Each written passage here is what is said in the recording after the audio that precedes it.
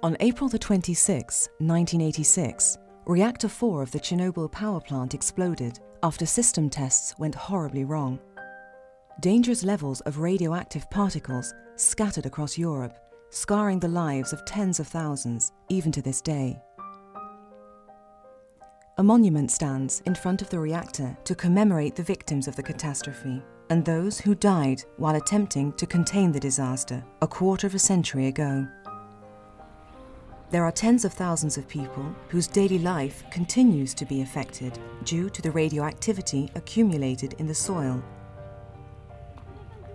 Residents of remote villages in the contaminated areas are most vulnerable. Poverty gives them no choice but to live off their land to make ends meet. A bustling market in the northwestern town of Rokytne hosts shopfronts to such farmers. In wintertime, they sell locally grown dried mushrooms, pickled vegetables and dairy products. Food grown in the area is often tested for radioactivity. Even to this day, radiation far exceeding acceptable levels is found in dairy products and on wild berries and mushrooms. For most villages and isolated areas, food safety is a concern. The arrival of the Greenpeace radiation safety experts has prompted many to have their food tested. High levels of radioactive cesium-137 were detected in many samples. The biggest concern here is the milk products, and we found the levels are exceeding limits allowed for these milk products. Specifically, it's a big concern for the children because they already have in this location known deformities, birth deformities, and also big difficulties with the immune system. A result from one of the milk samples has alerted the team to examine a small farm in the village. The team recorded high levels of radioactivity in some locally gathered hay. As in most poor villages, Nadia's family has been taking milk from their cattle for decades. У мене третя категорія чорнобильського захворювання. Мене одна нирка, а одна і та полікістозна. Постійно жаліються діти постійно на голову, що голови в їх болять. Дистонію вже зараз подорослішали, вже не їздила обстежувати, а в школу ходили, то возила в Чорнобильську лікарню. Постійно дистонію там ставили, ото якісь, що зужені сосуди чи що. Ну таке, я знаю, є проблеми лише. The head nurse, Tamara Ogievich, runs the only clinic in the village.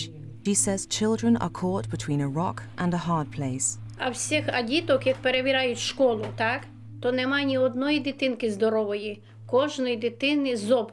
Це вже тонзиліти, зоби. Це говорить про те, що наслідки Чорнобильської катастрофи. І нічого тут не покращилося. Це просто, якщо наші діти не будуть пити молока, то це що, рахіт, гіпотрофія. Ці дітки будуть ще більш ослаблені. І ще буде більша біда. Patients visiting district hospitals in the contaminated areas are examined on chairs like this for radioactivity. Those found with alarming levels of radioactivity are sent to specialized hospitals in provincial centers or Kiev, the nation's capital. From a young age, many are destined for lives with long periods spent in hospitals. Experts say the health of some children in the contaminated areas could only improve if they have access to cleaner food. Сейчас ведь главная проблема на загрязненных территориях связана с внутренним облучением, с поступлением радионуклидов, прежде всего цезия, в организм. Если бы дети, проживающие на загрязненных территориях, могли быть обеспечены полностью продуктами, чистыми продуктами питания, то, конечно, проблемы со здоровьем значительно бы снялись, связанные вот именно с поступлением радионуклидов в организм. Greenpeace has revisited the contaminated zones to study the effects of radioactivity still present in the food chain. They say the problems, still seen today, should act as a warning to others who are considering nuclear energy when renewable energy represents a safe and secure alternative. Hundreds of kilometers away from Chernobyl, people are still exposed to significant levels of radiation through their food chain. They have to live with the consequences for years to come. Chernobyl disaster is a stark reminder for all of us to phase out nuclear energy and invest in clean, renewable technologies now.